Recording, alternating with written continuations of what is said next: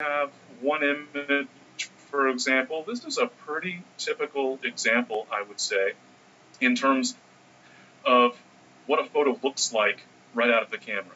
What a photo looks like when I'm getting ready to start processing the image. Obviously, the subject matter will vary tremendously in some cases, but the idea is that I have an image that seems to be reasonably well exposed, that I personally think has pretty good composition, and the color seems pretty good. At first glance, not any significant problems, no real challenges with this photo. And so it's tempting, I think, to just jump into your sort of robotic workflow. I set the white point, I set the black point, I kick up a little clarity, give it a little vibrance, and I move on. And instead, I really encourage you to spend some time looking at the photo, evaluating the photo, considering. Not that we want to spend hours and hours optimizing our photos, but we want to make sure that we're not being robotic, that we're being methodical and thoughtful, but we're also thinking creatively about the photo itself. Why did we take the picture? What is it that we like about the picture, etc. So let's consider this image. It's a pretty straightforward example. It's actually a very typical example for me insofar as the image comes out of the camera, needs a little bit of refinement, but there's nothing dramatic that I feel that I need to do to the image. It wasn't dramatically underexposed, the color temperature isn't wildly off, etc. And so here we have, why did I take this picture? Well, it's a pretty nice looking tree. I like this tree. It was photographed out in the Palouse region of eastern Washington state every year for, well, it's going close to 10 years now. I've been leading photo workshops out in the Palouse region of eastern Washington state. And trees are hard to come by out there. So whenever we find a tree, it's always an exciting moment, especially some of these really wonderful lone trees that are out in the middle of these rolling hills. And we've got, of course, crops surrounding. And so part of the motivation here is just, look, it's a lone tree in the middle of a farm field in the Palouse. It's a bit unique. Many others might say it's just a tree, but in this case, that's actually somewhat special, you might say. So pretty straightforward. I want to emphasize detail. Notice that I got down low. I included the wheat in the foreground. I'm trying to provide a sense of context that this isn't just a field on a hillside, but it's actually in the middle of a wheat field. And it's been left there rather than cutting it down to make way for a little bit more wheat. It's allowed to continue growing, obviously, for more than a few years. Nice clouds in the background, and so just trying to consider what are the things that I like about this photo. Why did I get down low to include the wheat? That would be mostly about the texture in this case, and a little bit about the color. And why did I choose this particular day to go out to this tree? It was in large part because of the nice clouds that we've got in the sky. And so considering what is it that I like and what do I not like, some of you may already have noticed one of the things I don't like is that there are some dust spots. This is one of the ongoing challenges out in the Palouse. During these workshops, I think at least a couple times a week, I was cleaning the sensor on my camera because it is very dusty out there. So you can see up here above and to the left of the tree a little bit, a few dust spots up in the sky. We'll take care of those shortly. So again, just trying to think about what is it about this photo that I like, what do I want to emphasize, and what might I want to de-emphasize. A pretty straightforward situation in this case. I'll go ahead and hide our panels here, the top and bottom panels, so we can see a little more of that image. And I'm going to start off as I always do with my basic adjustments, and more specifically, I'm going to start off with my tonal adjustments. Generally speaking, I want to maximize tonality. I want the brightest area of the image to be white, the darkest area to be black, and then I can make a decision about detail in between. It's important to keep in mind that that does not mean that for every single photo I'm going to maximize the white point. It doesn't mean that for every single photo I'm going to minimize the black point. It just means that's a pretty good starting point overall. And so fairly straightforward. I want to see where I'm losing details when I'm increasing the value for whites. Obviously, if I go all the way up, I know that I'm losing detail. Where and to what extent? To figure that out, I'll use the clipping preview. So I'll hold the Alt key on Windows, Option key on Macintosh, increase the value for whites until I start to see pixels appearing. That is where I'm losing detail on one or more channels. White indicates that I'm losing detail on all of the channels, blowing out to a pure white. So the general idea is that I'll increase until I see pixels, and then back off, move back to the left until those pixels just about all disappear. So I've established that white point. Same basic process for the black point, holding the Alt or Option key on the keyboard, getting that clipping preview, reducing the value for blacks until I see pixels showing up, and then bring that back to the right until the point, generally speaking, until the point right where those pixels disappear.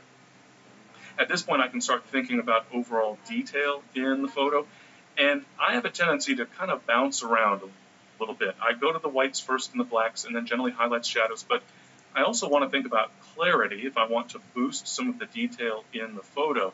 And so I might bounce back and forth a little bit, maybe go to clarity first. But the idea is that I can move around back and forth. It doesn't matter what order I'm applying these adjustments in. Lightroom has its own order behind the scenes. I don't get to find out what that order is, and I don't need to worry about it. But I can apply those adjustments in any order that I want, keeping in mind that Lightroom in the develop module is always non-destructive. It's not actually altering the original pixel values for my photo. So in this case, since the detail is kind of so important to me and I really want to kick up that detail a little bit, there are two things that are going to be sort of on equal footing. One is to increase clarity a little bit.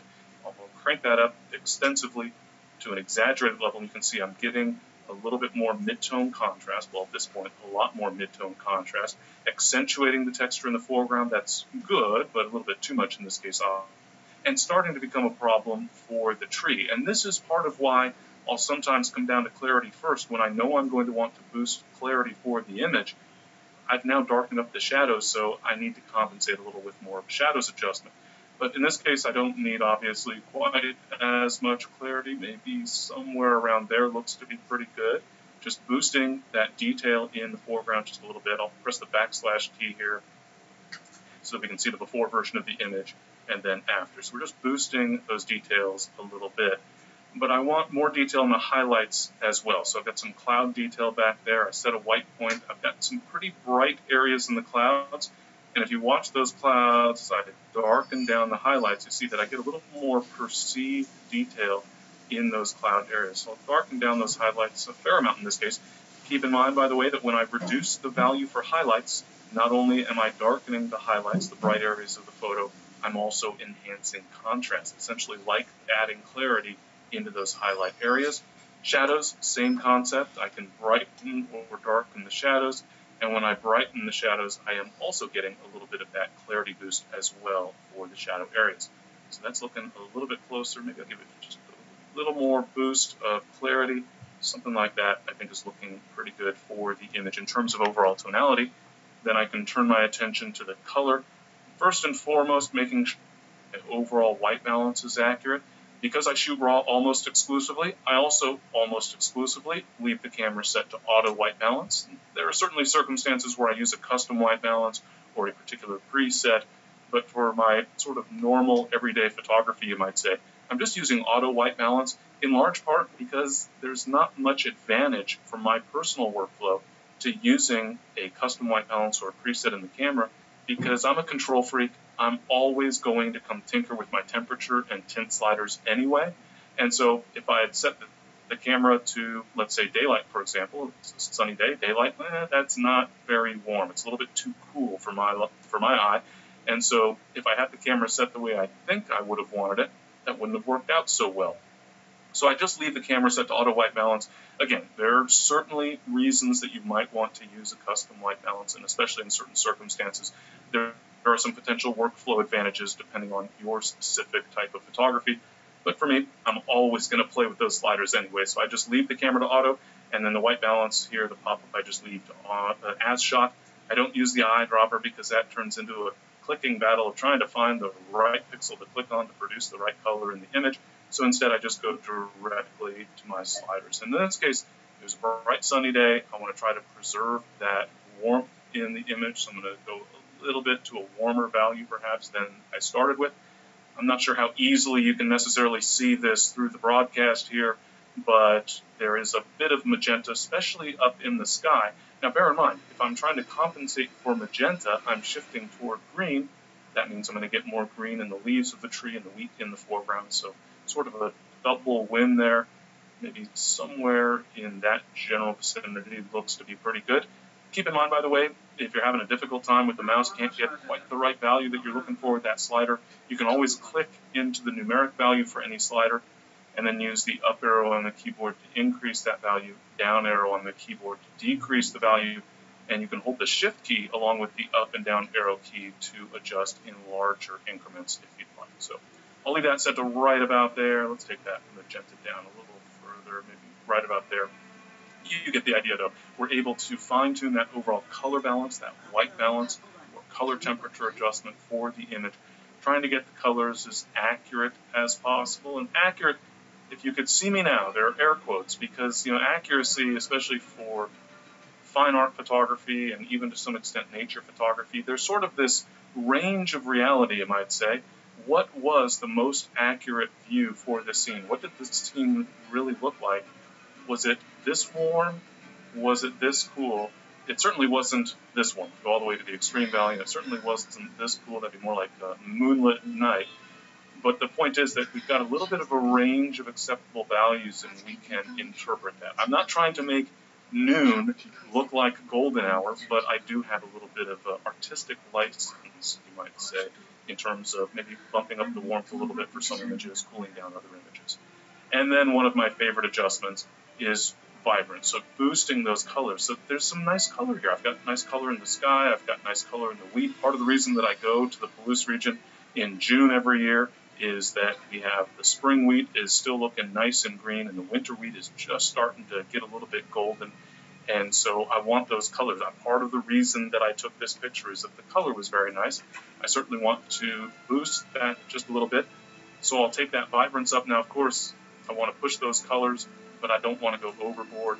Vibrance, because it has this variable effect, because it's applying a stronger adjustment to the colors that are not very saturated, while not pushing the colors that are saturated, we can push that vibrance slider pretty far and get away with it, but we want to be careful not to take things too far. And so just a little bit of a boost to try to get those colors looking a little more the way I remember them looking. Having boosted those colors, I see here still got a little bit too much magenta in the image, so maybe right about there works a little bit better. And that's bringing out a little too much of the yellow. So again, notice this constant kind of back and forth. Every time I'm making an adjustment, it's having some other impact on the overall image. And so I want to be thoughtful about that. I want to pay attention to the image, and I want to continue working this image. And basically at any given moment, I'm trying to sort of think to myself, okay, how is this doing compared to what got me so excited that I wanted to take the picture in the first place? The tree was great, the color was good, the light was good, the clouds in the sky are nice, and so what is it that this is lacking? What is not quite rising up to the level that I'm looking for in terms of what it was that caught my eye? And I see there was a question. Renee, you've got a question from one of the attendees? Yes, Robert asked, is this image raw or JPEG? Great question. I have to double check. It is a raw capture. Although actually there is another obvious clue without having to look at the image. The reason I have to check is because I do very often work with JPEG images when I'm just demonstrating techniques just to kind of help streamline things.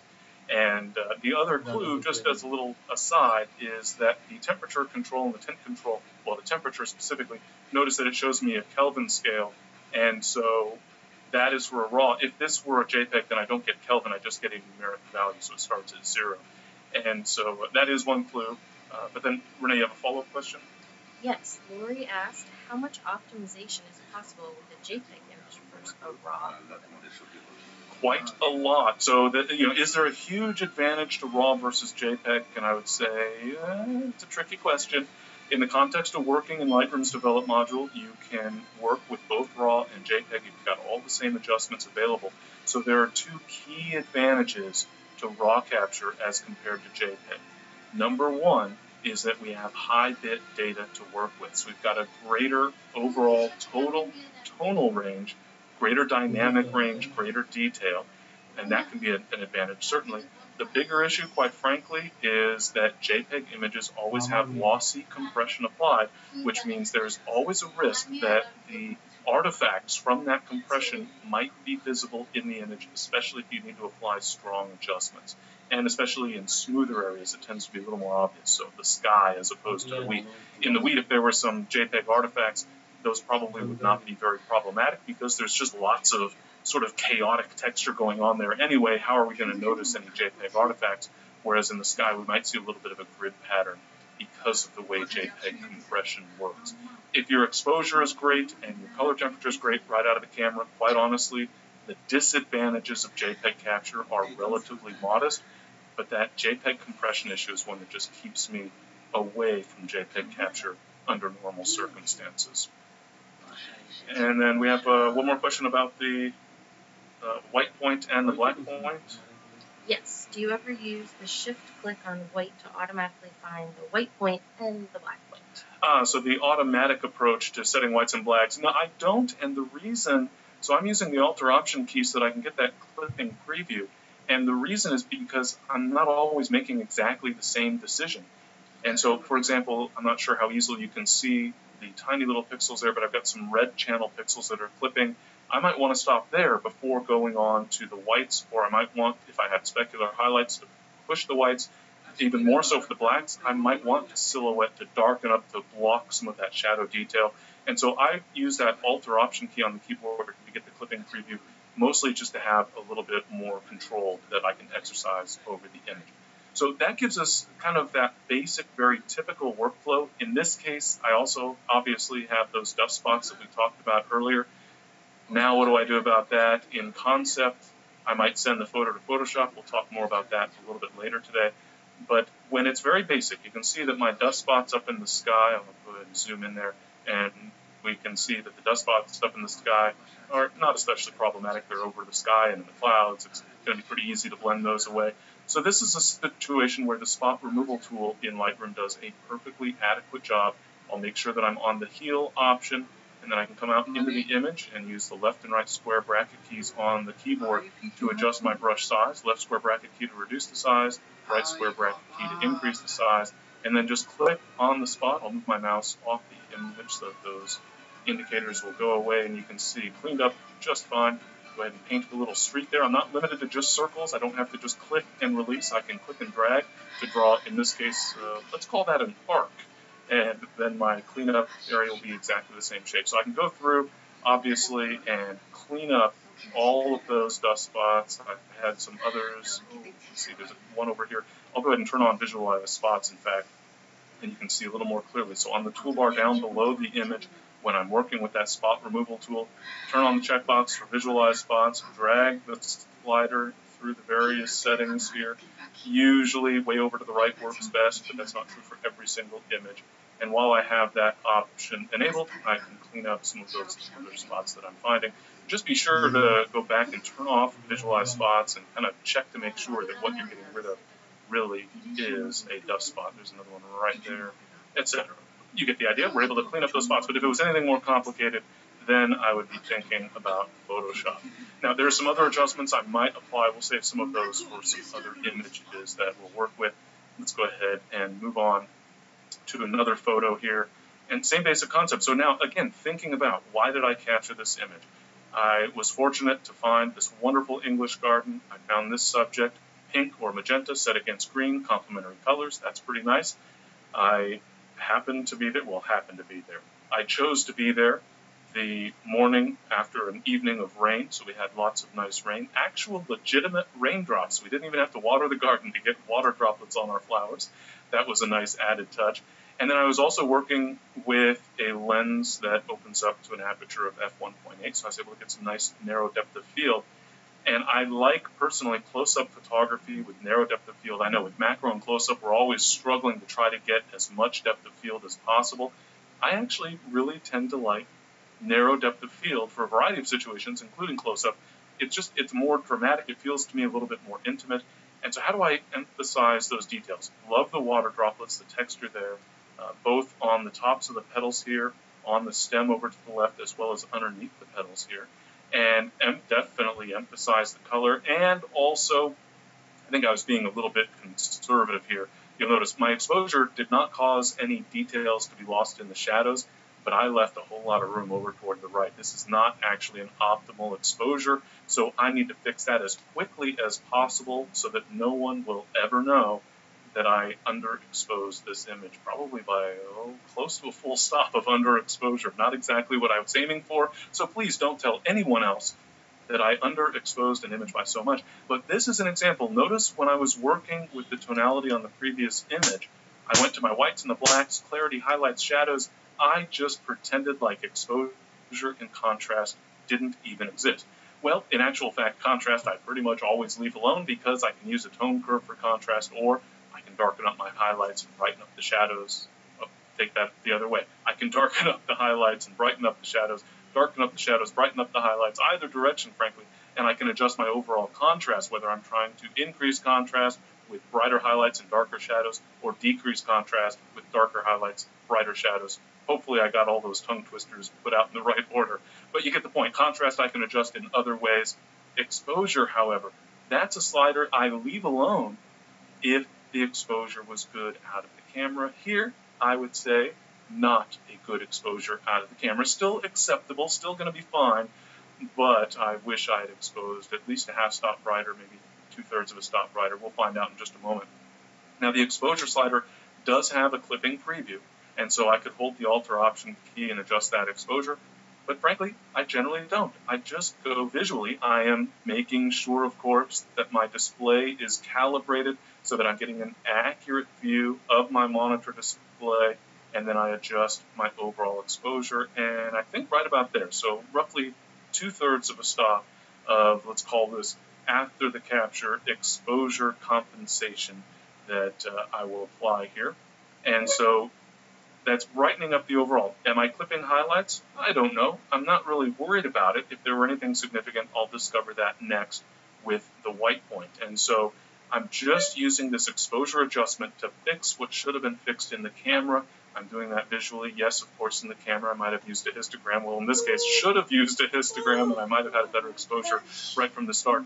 But I'm just compensating visually, and we'll get that more kind of technical evaluation of the final effect in just a moment. But first, we've got another question from an attendee. Yes, Renee. Yes, Lori asks, is it possible to clone out a large object, such as the stem on the left? Hopefully that's a hypothetical, because I actually like the stem over on the left-hand side. Otherwise, full disclosure, I might have actually just used my fingers and pulled it over toward the left out of the frame while I took the picture of the flower. Could you get rid of it? Yes. Could you do that in Lightroom? No. That would be a job for Photoshop. Lightroom's cleanup capabilities just are not that sophisticated. It's lacking, for example, the content-aware technology that's included in Photoshop. So I've set that overall exposure, and now I can adjust the other settings. But first, I had mentioned the preview capability, the backslash capability. Renee, there's a question about the preview? Yeah, Dee asks, does the backslash key show the original image or just the image before the previous step was applied? Yeah, so is that backslash taking us all the way back to the very beginning out of the camera? Sort of, but not quite. So it is not a preview going back to the previous adjustment. What it's actually going to is the version of the image as it looked when you imported it into Lightroom. So what does that normally mean for a normal photographer? Well, when you import an image into Lightroom, it's probably essentially straight out of the camera. So backslash in the develop module, that keyboard shortcut, takes you back to the original version of the image. I get caught with a little problem here, so to speak, a little challenge because of all these different presentations I'm doing. I make a custom Lightroom catalog for a specific presentation. So in this case, sometimes you'll notice that I get tripped up going to the preview, the before version of the image. Here's the before version. It's actually the after version because this is what I imported into Lightroom, and then I reset the adjustments back to their Lightroom defaults. So under normal circumstances, when you import an image into Lightroom, it's going to be the image as it came out of the camera. Therefore, backslash takes you back to the original image before any adjustments were applied. I have a special situation here because I'm not a normal photographer, and I've imported some images into a custom Lightroom catalog that already had some adjustments applied. So a little bit of a special challenge for me, but under normal circumstances, you won't have to deal with that challenge. All right, so I've gotten that exposure up, so that's essentially brought me back to the same baseline where I was with the previous image. And so now I can go back in and adjust my white points, just holding the Alt or Option key, bring that white point up, and in this case needing to brighten up the black point just a little bit, darken down those highlights, get a little bit of a clarity boost there, a little bit of a boost in the overall vibrance so that I'm bringing up the colors that need it the most without creating problems for the already highly saturated colors. little bit too much yellow for my taste in the background there, and so I'll bring that temperature back over toward the left, toward the cooler tones, a blue tone, and then just a teeny tiny little adjustment for tint. And that's getting us much closer to that final effect. Again, when I initially started with this image, thinking about why did I take the picture? The color's nice, the water droplets are nice, the overall contrast, the textures, etc. And so trying to emphasize those things. One of the big questions I always struggle with is shadow detail. This is my own little struggle. Perhaps as a photographer, you don't struggle with this as much as I do. But oftentimes, I like to darken the shadows to get a little bit more drama.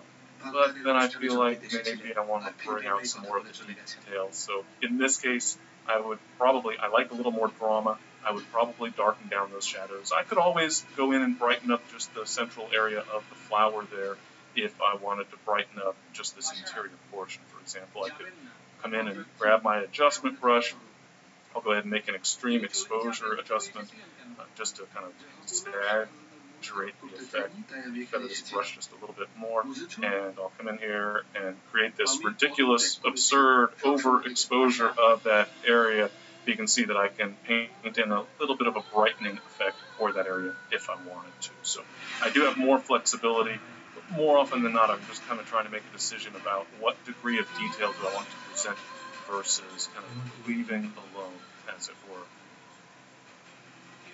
Now, interestingly enough, in a lot of cases, that same basic workflow over and over again really makes a lot of sense. I will go on to some of the other adjustments, of course. We're not just going to stick into the basic set of adjustments, but I do want to emphasize that more often than not, at least in theory, most of my images, the images that I'm really happy with, they came out of the camera looking reasonably good, and so it's just a matter of fine-tuning, not of trying to compensate for huge mistakes I made out in the field. And so while there are other adjustments I want to apply, and we'll talk about some of those, I do want to generally emphasize the basic adjustments, and that's where I spend most of my time. It's just kind of interpreting the photo, as it were, and it really starts to become rather easy, I think, if you're kind of thinking about those issues in the photo. What are you really trying to accomplish? How much drama versus detail versus other attributes? But then trying to think about, trying to make sure that you don't fall into that trap, as I mentioned earlier, of just kind of always doing the same thing. So I hold the Alt key or Option key, increase the value for the whites, and then I do the same for the blacks. And then I pick up some clarity and some vibrance, and I darken down the highlights, and I brighten up a little bit of shadow detail. That's okay, but I'm kind of just working in this automated approach. Why not just click the auto button, let Lightroom take care of it, and then I'll just print the image? I really want to stop and think about the image itself and what can I do to emphasize the things that I like and de-emphasize the things that I don't like. Obviously, in this case, color was a big part of it, and a sense of drama certainly, but I don't want to go overboard with it either. And frankly, I don't, in this case, want to darken down the highlights. If I lose a little bit of detail, or at least perceived detail in those bright highlights, I'm okay with that, because in this case, these are reflections on a canal in Venice, bright sunlight on a really colorful building, and it looks like a canal of paint. It's like the river itself, the canal itself is filled with paint as opposed to water, and it really did look that way. And so I just want to emphasize and maybe even exaggerate some of that. So getting kind of inky blacks, pushing those colors up a little bit closer to where they really were, trying to get those colors to be as accurate as possible, but just trying not to fall into that trap of always applying the same adjustments in the same way. And I know, even as I talk about that, there's a degree of, well, it's still the same adjustments, but being very conscious of those adjustments, the impact on the photo, and what you're trying to accomplish with the photo as well. And so in this case, for example, remember I mentioned, constantly trying to look at the image and figure out what is it that's not gone quite according to plan. Well, one of the things that I don't care for with this photo is that let's call it the bottom half, the yellow areas are a little more dingy and dark. So is there something I can do to affect that foreground? Well, a graduated filter adjustment might do just the trick. And so if I go ahead and drag an adjustment, so I've chosen my graduated filter, and then I can drag, in this case, up from the bottom. So I'm defining that gradient. I can stretch the gradient to make it go over a larger distance by dragging on the top or the bottom line there. I can drag on the middle line to rotate as needed, and I can click on the button to move the position of that gradient altogether. In this case, notice that I've started off with an exaggerated exposure adjustment. I don't need that much of an adjustment, but maybe just somewhere around there, give or take. Maybe even brighten up the shadows just a little bit and give it a tiny bit more saturation to try to essentially compensate for those kind of variable, almost like variable lighting. Just angle of light, angle of the reflections, I think in this case, causing those shadows to be a little darker. And so then taking a look at the effect, turning off, so I've got that light switch, so I can turn off the adjustment, turn it back on, and really just evening out those overall tones, essentially, for the image. So thinking about, again, constantly trying to, the way I almost think about this is trying to never be finished with the photo. Every time I think I'm finished, kind of trying to step back, maybe take a break and come back to the image a little bit later and figure out, okay, what else? What else can I do to make this image even better? So Renee, we've got another question from an attendee. Yes, Rich asks, when do you sharpen or do you not sharpen very much?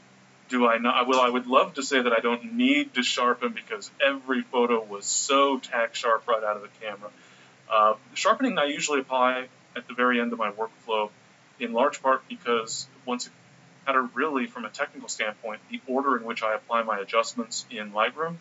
And so I can save whatever I want for whatever stage of my workflow I feel most comfortable. And so sharpening I usually apply till later. Hopefully, because the fact that I'm working on an image usually means that I'm happy with the image, and it usually means the image was sharp out of the camera.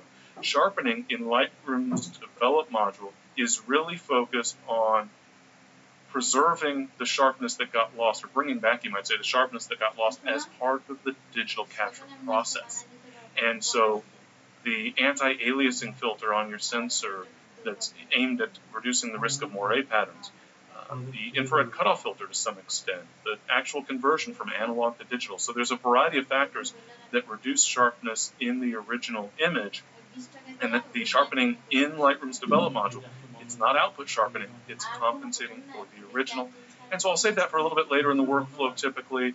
It's usually very minimal, and in some cases the defaults are perfectly fine, or I might even tone things down. In this case, the radius of 1 works fine for this image. I don't need much sharpening because this is a lot of smooth textures. I don't need fine detail, and so if there's a little loss of sharpness in the original capture, nobody's ever going to know it, because frankly, if I print this out, everybody's probably going to assume that it was a painting in any event. And so it's one of those things I saved a little bit later, but keep in mind again that this is capture sharpening. This is compensating for the original capture.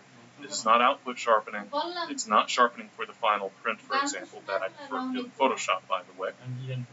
So that's something that I save for later in the workflow. And it's kind of one of those detail things. We'll talk about some of those general concepts in a moment. But first, one more question related to the overall exposure adjustment that I was working with here in Lightroom. Yes, Renee? Yes, Michael had this question. Do we set the monitor brightness to max or mid when adjusting the exposure? What do you advise for monitor brightness? Monitor brightness. You, generally speaking, I would say as a rule of thumb, it's a safe bet that if you go out and buy a brand new monitor today, it is going to be a full stop too bright. It will be twice as bright as it ought to be. That can make for a beautiful, visually stunning display, but it also means that you're seeing an image that's a bit too bright. So making some of these adjustments by eyeball can be tricky. And so you need to make sure that you're calibrating your monitor and setting an appropriate luminance target value, brightness target value. I would say generally no more than about 100 candelas per square meter, which is a technical measurement of the luminance value from the monitor. That's something that the software for your monitor calibration, the Color Monkey display, for example, or the i1 Display Pro, both of those are from X-Rite. Those enable you to calibrate your display, including adjusting the overall brightness to a target value that you can specify. The default, if I remember correctly, is 120 candelas per square meter. That's, to my eye, a little bit too bright. I would aim for closer to about 100 candelas. All right, moving on. Speaking of exposure and brightness, trying to think about the image itself and what motivated me to stop. This actually was on a road trip. I had the bright idea of driving from Seattle to New York in February, in the winter time. And so naturally, if you were to drive from Seattle to New York, you normally would head due east. Interstate 90 was closed at the Snoqualmie Pass for avalanche control on the day that I had decided to leave. So I headed south toward Portland and then across into Idaho and down into Utah. And I saw this scene. This is down toward Ogden, somewhere between Salt Lake City and Ogden, Utah. And this actually got me to pull off of the highway and go back and backtrack and find this church, in large part because snow on the roof, the white steeple, these like inky black windows, and then the bright sky behind. It's just like this, talk about black and white, even though it's a color image, this stark contrast. And so trying to figure out, okay, how do I emphasize this? How do I bring out what really came across as this incredibly bright scene? Like almost all it was windows, in many respects, set against white, black windows set against white, so that you had this impression of a steeple even though you couldn't see it. That's obviously not literally true, but that's sort of the impression. And so trying to make sure that I'm emphasizing that, and once again, starting off with my overall white point and my overall black point, I don't want to take the sky literally to pure white. I want to have a little bit of ink on the paper in that final print, but notice that I could take that white's value up rather high. I obviously could have decided to go with the exposure adjustment initially. That would also brighten up those blacks if they're not pure black. So in this case, it's one of those 6 of one, half a dozen of the other type of scenarios where either approach would have worked out fine. Not that they're having the exact same effect on the image, but I could have dealt with either just fine. But frankly, in this case, just using that whites slider is a little bit simpler. Same thing for those blacks. Now, this is an example of a situation where I might choose to completely get rid of those shadow details, completely silhouette, as if it were, those windows. I almost never do that because in the final print, it's going to look pretty close to that anyway. And personally, I feel that those deep, dark, pure blacks on the paper tend to look almost like a printing mistake, almost like an error in the exposure. I'd rather have a tiny bit of detail, a tiny bit of texture or gradation in those areas, so that I'm not going to have that just really pure inky black that looks like it was a printing problem, essentially. Clarity, that's a tough call in this case. I could increase clarity, more emphasize detail. I might even reduce the clarity to a negative value to get a little bit more ethereal look to that image. But in this case, certainly first I would take a look at those highlights, and actually a somewhat rare example of a situation where I might brighten those overall highlights. And then, shadows themselves, not going to be a significant issue, but keeping in mind that if I brighten the shadows, I'm getting a little bit more contrast. So this is a situation where I actually do want to brighten up the shadows. It sounds a little contradictory because I've got my black point. I've tried to make sure that those windows stay really black, so why would I brighten the shadows? Well, those bright shadows, it's a brightening of the shadows. It's not really going to have a significant impact on the windows because they're so close to black. I will, however, now that I've brightened up the highlights, come back to my blacks, holding the Alt or Option key, and just double check. Again, one adjustment affects another adjustment. We're not affecting individual pixels, individual tonal values with no effect on any other portion of the image. And so I want to be sure to kind of revisit my adjustments. One way you might think about that is that you go through all of your adjustment sliders once, and then you come back a second time and check all of them again, just to kind of make sure. But you can see, pretty straightforward in terms of the adjustments that I've applied and creating just this much more stark version of the image, almost a white sky, totally white. It's not completely clipped with that snow on the roof in the foreground. Really lots of geometry and angles. It almost looks like a sketch drawing more than it does a photograph, I would say. Now, I also, from time to time, want to interpret an image as black and white. And in large part, my motivation there tends to be that the color is not contributing anything, and it actually might be taking away. But I think better way to think about this is, to me, this photo was all about tonality. Color did not even enter into the equation. Yes, there is a little bit of color, and yes, this was late afternoon. This is in Rome. There was some wonderful shadows coming from the buildings on the left side. This is to the monument to Vittorio Emanuele in the center of Rome. And there's wonderful text. This was all about light and shadow and texture. The light and shadow on the top of the steps, the light, versus the face of the steps, the shadow. And then the light on the right portion of the image versus the shadows on the left. And so to me, the color's not adding anything. The texture was the exclusive reason that I captured this image in the first place.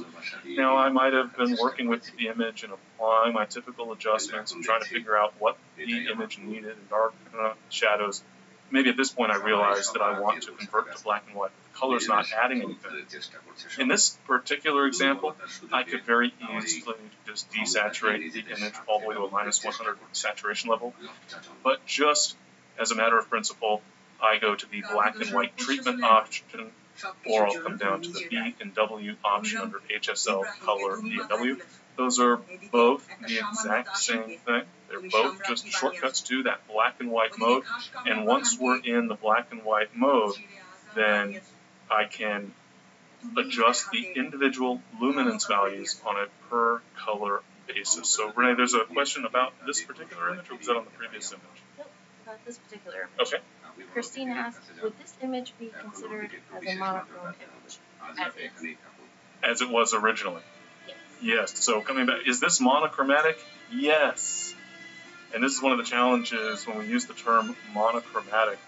Monochromatic doesn't mean black and white. It actually means one color. And so we typically make that one quote-unquote color black so that we have shades of gray, but it doesn't necessarily need to be. This could be almost considered a sepia tone monochrome, as it were.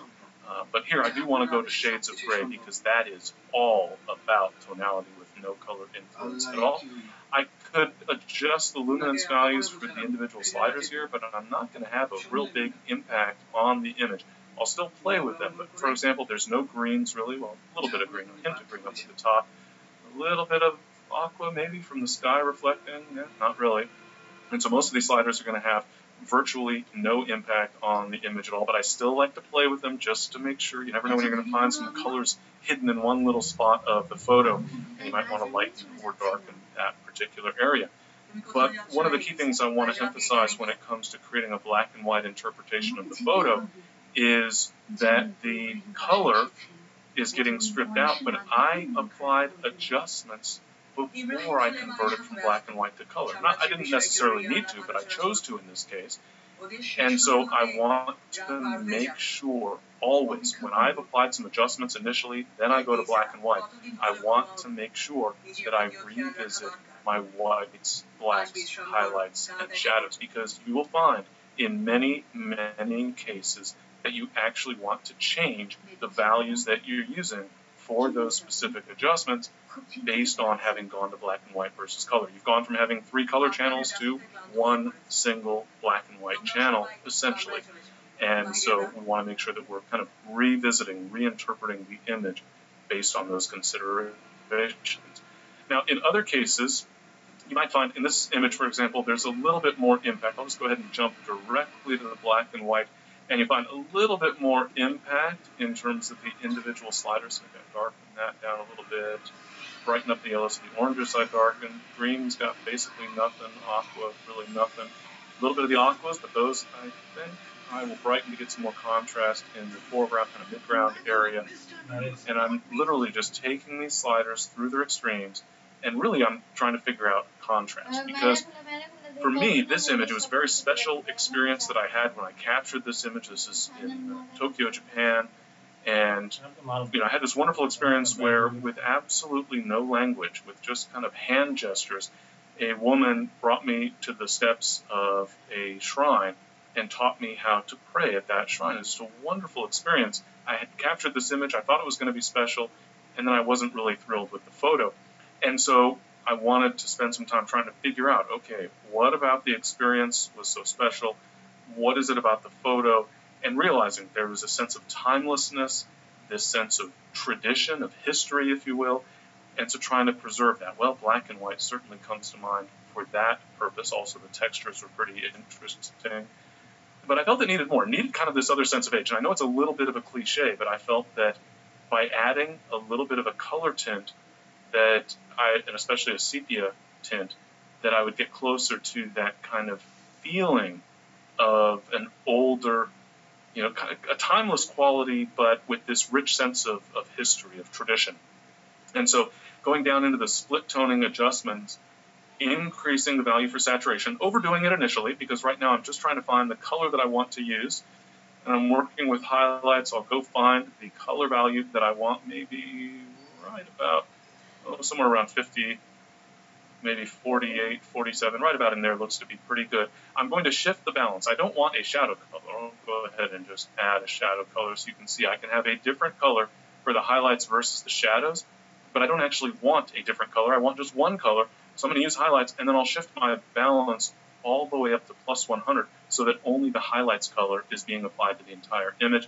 And then perhaps the most important step, reducing that saturation, and generally reducing the saturation somewhat significantly. So I'm down at a 12% value, for example, for saturation. But then we start getting into some of these finer details for the photo and kind of interpretive aspects, you might say.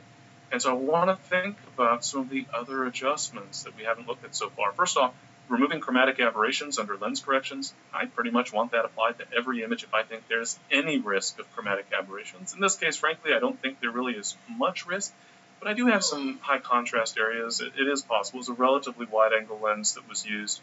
And so, I would generally apply it. It's usually not going to be at all harmful to an image to apply the remove chromatic aberration option when there are no chromatic aberrations. I'll also enable the profile corrections and then set the auto option in order to try to make sure that I'm applying an automatic correction. In this case, somehow Lightroom got confused. It wasn't finding the right information in metadata. I specify the Canon make for the lens, and then it magically figures out, oh, right, from metadata, the 24 to 105. So sometimes I've seen there'll be a little bit of a fluke there where it doesn't find the right profile. I can turn off the adjustment and back on, and you see it's just compensating for the behavior of the lens. That's all well and good. Notice, though, that part of the behavior of the lens is actually to vignette a little bit because we're at a relatively wide-angle focal length.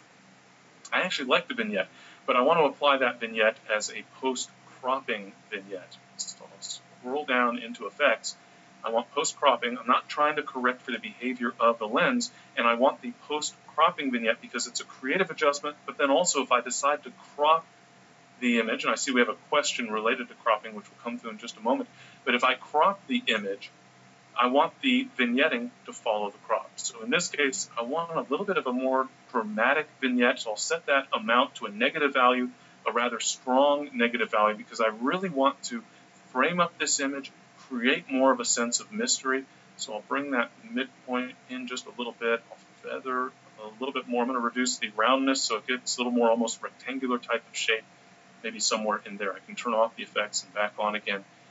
And again, that whole process being, what is the mood? What is it that I'm trying to accomplish for this image? And therefore, what adjustments might come to mind? Now, part of that is just my own mindset of what do I think this image needs?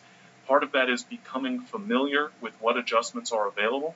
Part of that is just looking at other photos and seeing what sorts of effects work in particular situations. If somehow you had never seen a sepia tone image before, then browsing around different photos, finding some things you like, it might open up your eyes to some different effects that you would consider with certain images. And again, trying to make sure that you're being true to the experience of the photograph or the experience you had when you were capturing the image, or the tone, the mood of the photo, whatever it is that's special about that photo to you, trying to emphasize those qualities. And frankly, the biggest challenge is figuring out what those things are in the image. So, Renee, there was a question about cropping? Yeah, there was actually a couple of questions related to cropping. So, how do you change the shape of a photo? How do you make it vertical? How do you crop it? Can you just address that topic? Yeah, so horizontal versus vertical in the cropping. Let's take a look. Do I have an example here? Oh, probably not really. But let's just pretend that I wanted to crop an image crop in general. First off, just let's talk about cropping in general. Generally speaking, once I've selected the crop view, I'm usually going to turn off this lock icon because I don't want to lock my aspect ratio. I want to be able to crop to any aspect ratio that I want based on the actual image. And so generally that means I have to custom map the image, but that's okay because the image is important enough to justify that, I hope. And then I'm also paying attention to edges within the image. Is there a distraction along the edge that I need to get rid of, for example? And so just focusing on all the way around the entire level of detail in the image, the edges, the corners, every nook and cranny, trying to make sure that I'm being thoughtful about my approach to the image. And if you decide that you need to rotate the image, rotate the crop, I should say, to a particular vertical versus horizontal aspect ratio, that can be done as well. So for example, let's say this, obviously I'm happy with this image as a horizontal, but let's assume we want to put it on the cover of a magazine, and so I need to make it a vertical rather than a horizontal. I could choose a specific aspect ratio if I wanted to. I'll just leave that set as it is for the moment.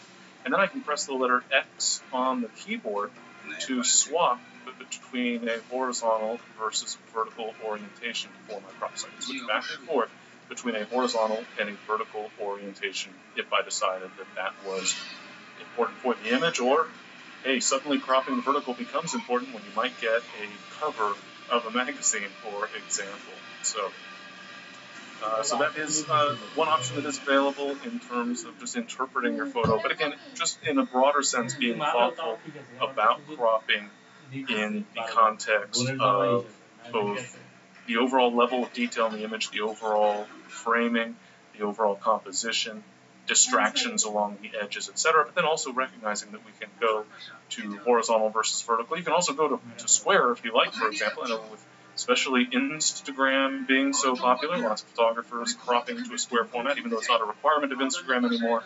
A lot of photographers do like, in fact, Renee herself likes the square format more than rectangular formats. And it does work. In this case, actually, it kind of works out pretty nicely for this particular photo. So we have a question about destructive process, Renee? Yes. Is everything that you're showing today, is this all non-destructive process? Yeah, so everything that I'm doing in Lightroom is completely non-destructive. And what I mean by that is that my original image is not being altered. It's not that I couldn't do harm to the image. I could, for example, decide I want a high-key version of Horseshoe Bend, and so I cranked up my exposure by +5 stops of exposure value, of exposure compensation, you might say. Well, that's destructive in terms of the visual effect in the photo. I've lost detail, but I have not altered my original raw capture, so later when I come to my senses and decide that was not a good adjustment, I can always get back to the original version of the image. I could always, for example, just reset the image back to the way, in theory, as we talked about earlier today, back to the original version as it was imported into Lightroom, sort of straight out of the camera, you might say. All right, before we finish today, I do want to make sure that we talk about a basic workflow for Photoshop as well. I know we've got a couple of questions. Let me cover the Photoshop aspects here, and then we'll take a couple of questions before we wrap up for today. So here's an example of a scenario where I might need to use Photoshop because of some of the limitations of Lightroom. So first and foremost, why would I use Photoshop? Generally speaking, for more advanced image cleanup, for more advanced targeted adjustments, or just for situations where I've got maybe a special filter I want to use in Photoshop, or creative effects, or I just feel more comfortable for whatever reason working in Photoshop for a given image. In this case, a sample image created for educational purposes only. Down at the bottom center, you might notice the shadow of my head. I was shooting with a wide-angle lens with the sun essentially behind me, and for educational purposes, would you believe that I put my shadow into the frame on purpose so that I could show you how to remove it in Photoshop? If you believe that, I'm going to have to offer a special discount on Great Learning. But I want to get rid of that shadow, but Lightroom, frankly, is not going to do a good job because the spot removal tool in Lightroom is just not that good when it comes to these more sophisticated adjustments. And frankly, this is an example of a situation where Photoshop's tools actually don't do that great a job either. So I'm going to take manual control over this image. The first step is to send the photo over to Photoshop. So I'll go to the Photo menu and then choose Edit In, followed by Edit in Adobe Photoshop. So Photo, Edit In, followed by Edit in Adobe Photoshop. Since this is a raw capture, the image will be sent over to Photoshop, processed by Lightroom, and then, and you can see it in this case, Photoshop was not yet open, was not yet running, so it was launched automatically. Now I'm inside of Photoshop. So I'm just going to quickly go through these steps here and show you the basic process that I would use, and that is to create a selection. So I'll use my lasso tool and make a selection of the problem area that is larger than what I actually need. And then I'm going to move that selection. So as long as I'm on the Create New Selection option, there are 4 buttons: New, Add to Selection, Subtract from Selection, and Intersect with Selection. As long as I'm on that Create New Selection option, I can actually drag this selection somewhere else into the image. So maybe I bring it over here, for example. I'm choosing a source of pixels that I think will work well for that shadow area. I'm on my background image layer. I'm going to copy pixels. I'm going to copy this grass onto a new layer. So I'll go to the Layer menu and then choose to create a new layer, followed by Layer via Copy. So Layer, New, Layer via Copy. We can also press Control-J on Windows or Command-J on Macintosh. That will create a brand new layer. You can see Layer 1 here. I'll switch to the Move tool, letter V on the keyboard, and now I can move that layer, that extra bit of grass that I created. I can move it anywhere in the image that I'd like. I'll go ahead and position it right there. Looks pretty good. And then a little bit more sophisticated in theory, I could use the eraser tool, but I want to use a layer mask for added flexibility. And so I'll go ahead and add a layer mask, so circle inside of a square icon down at the bottom of the layers panel. I'll click that to add a layer mask to my new layer, the one that I created the grass on. I'll choose my brush tool, and so I'll grab the brush tool, make sure that I'm using a soft edge brush, letter D on the keyboard for the default colors of white and black for the layer mask, and then letter X on the keyboard to switch to black because I want to block pixels. Make sure my blend mode is set to normal, my opacity is at 100%, and then I can paint to hide portions of that layer. So I'll hide the background image layer initially here, and I can just paint to get rid of that rough edge, that crisp line from my selection, erasing around. But let's bring back the original here and blend this in a little bit more, bring that up a little bit, etc.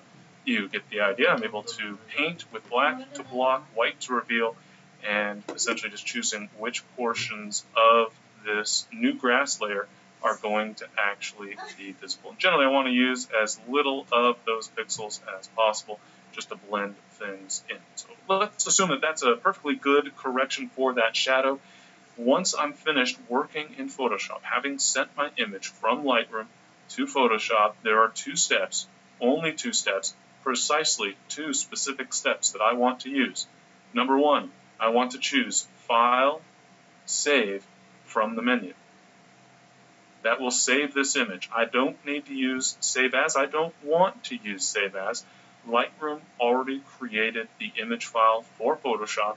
I don't need to save it in an additional location. I don't need to move it. I want it right where it was with the file name it had.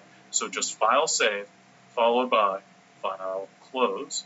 That will close the image. I can go back in to Lightroom, and now you see that the shadow has magically disappeared. I've actually created an additional version of the image. So you can see there's the raw capture with the shadow. There's the PSD or TIFF version, depending on my preferences settings. Not a perfect job in terms of cleaning up that shadow, obviously. I'm just trying to work quickly to demonstrate the concepts here. But again, being able to clean things up, and more importantly for our purposes here today, just understanding that workflow of sending an image from Lightroom to Photoshop. And when I'm finished with that process, with whatever I need to do in Photoshop, just File Save and then File Close. Question, Tim. Yes. From the audience here, why wouldn't you just use Content Aware to remove that shadow? Why wouldn't I just use Content Aware? That's a really good question. The short answer is that it actually doesn't do that great a job in a situation like this where we've got this texture that I really want to try to preserve. Go ahead and zoom in here, and we'll start off. I'll just use, I won't even worry about the separate layer now. I'm just going to create a selection once again, and then go to the Edit menu, followed by Fill. Make sure that I've got my Content Aware option. I can use color adaptation. And we'll see. I don't know how easily you'll be able to see, but if we zoom in closely here, we've got this really poor alignment between the areas that it was trying to clean up. We've got a crisp edge, so the transition's just not working. I've got this weird little blade of grass here and another one flying out over here. So just these random little problems that it sometimes creates. So it's wonderful. Content aware is amazing for a variety of situations. This just doesn't happen to be one of them. So a particular challenge in this case, mostly I'm just showing off with a little bonus technique for something else you can use in Photoshop for cleaning up your images, and especially for those more tricky situations. But again, primarily I'm going to be going from Lightroom to Photoshop for situations where I know that Lightroom is just not going to be able to give me the results I need.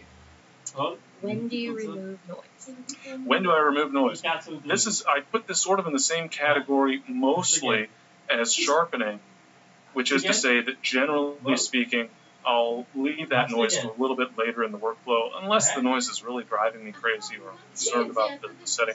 So in the previous webinar that I presented to PSA, there had been a question about the Milky Way. Now, I don't do a whole lot of night photography. Well, night photography I do, but astral photography, the night sky, I don't photograph all that much, so I don't have a great image of the Milky Way to share.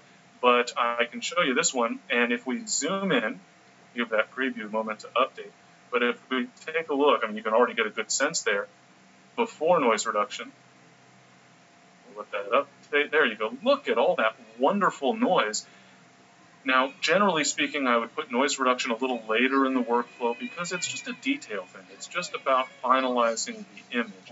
And so I'm focused more on those sort of creative adjustments first, then let me get in and just clean up whatever nitty-gritty details I need to worry about. So noise reduction is similar. In this case, I might bring that a little closer to the beginning of my workflow just because I'm going to need to be pretty aggressive about the noise reduction, as you can see here. And I'm a little bit concerned about what the noise reduction is going to do to the stars in the sky, for example. So then I want to revisit my overall adjustments. And so the question yesterday was about trying to emphasize the Milky Way. And I said, boosting that vibrance can help, a little bit more clarity, bringing the highlights up or down as needed, setting your white point very carefully. More importantly, perhaps, is darkening the shadows so those darker areas of the night sky get darker, and then the relatively bright Milky Way areas get emphasized. In this case, we've got I think the lights of Moab maybe lighting up some of the sky as well off in the distance.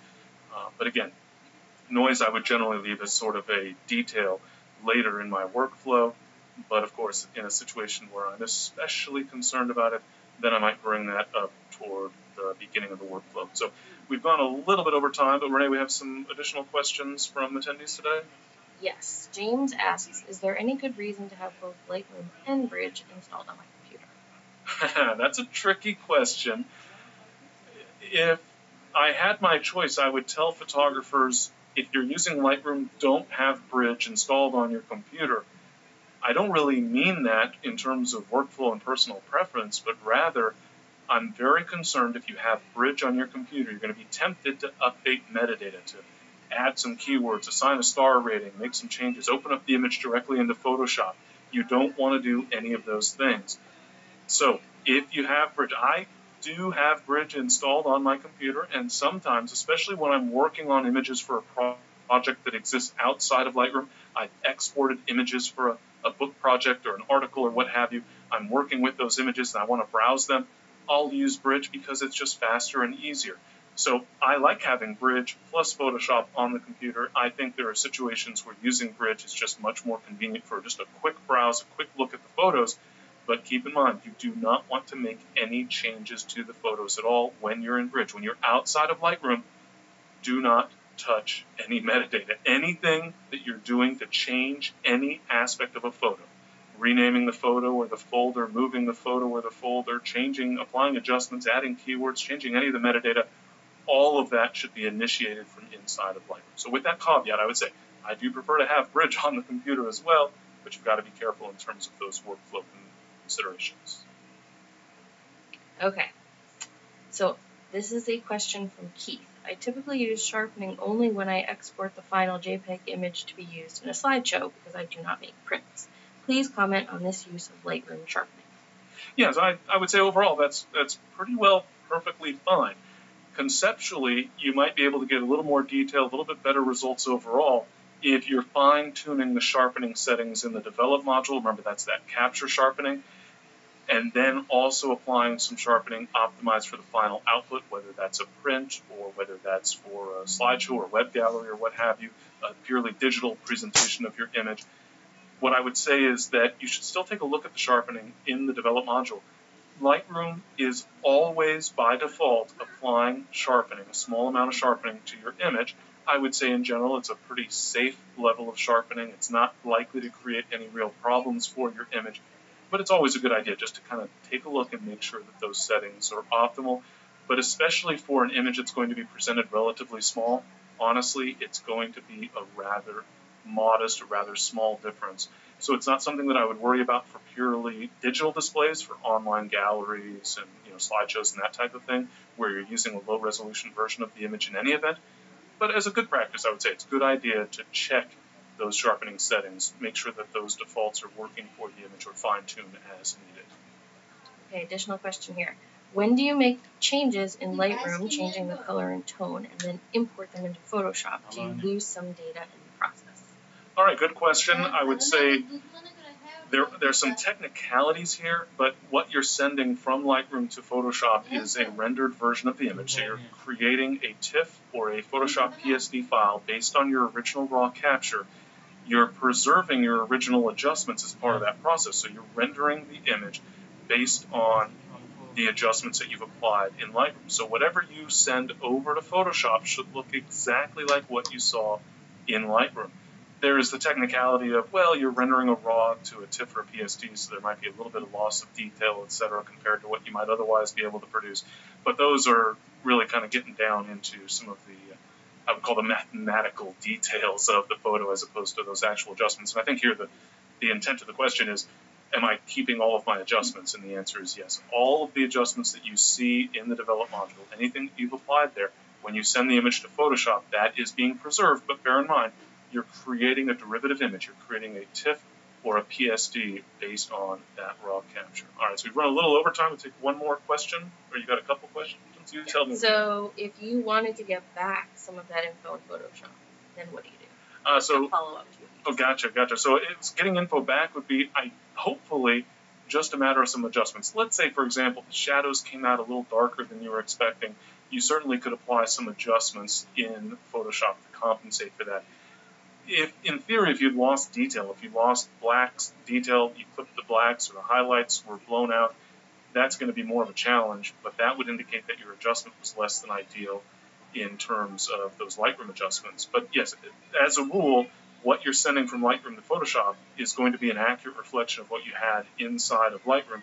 If you're seeing any obvious visual changes, that would be an indication. For example, maybe check your color settings in Photoshop. Maybe there's a conversion there that's happening that is not ideal. For example, I would generally want to use ProPhoto RGB as my color space for that type of workflow. Okay, two really quick questions that are related to the lenses that you use. Right. What lens did you use to take the photo at Horseshoe Bend? The lens at Horseshoe Bend. Oh, now I have to remember. I'm pretty sure that was a 10 to 22. Yeah, it must have been, because that's a real wide view. So yeah, that's a 10 to 22, but on a crop sensor. So this is the equivalent of a 16 millimeter focal length. You do have to get right up to the edge to be able to see the river. So a lot of photographers miss this shot because they don't want to go anywhere near that 1,000-foot drop. But this is an equivalent focal length of 16 millimeter relative to 35 millimeter format. But specifically a 10 to 22 millimeter Canon lens on a crop sensor that has a 1.6 cropping factor. Okay, and the second lens question is, what lens would you normally use in the little astrophotography you do? John asks. So generally speaking, I'm using a 24 to 105 millimeter lens for astrophotography, sky photography. In large part, I generally want a relatively wide-angle view. There's all sorts of variations on a theme here that you might consider, but for astrophotography, generally relatively wide angle, trying to make sure I've got some sort of interesting foreground element ideally. That wide angle lets me take a longer exposure without having to worry about the star trails, assuming I don't want star trails in that particular photo. Obviously, we could go the other direction if we want star trails and have longer exposure. And so generally speaking, relatively wide, but not super wide. So with Horseshoe Bend here, I'm at 16mm equivalent focal length or 10mm lens on a crop sensor because I'm trying to include a big wide view. But the sky, I don't want to become extra diminutive relative to foreground subjects, and so I'm usually not going to want to shoot too extremely wide. And so 24 to 105 is my kind of standard lens of choice in that context. Quite frankly, that 24 to 105, for me personally, is one of the lenses that I use the most in many, many situations, just because I do a lot of photography where I'm able to get reasonably close to my subjects, and so I don't need the extra reach. And the 24 usually works out pretty well, but I've got a handful of lenses that let me go to a wider view as needed.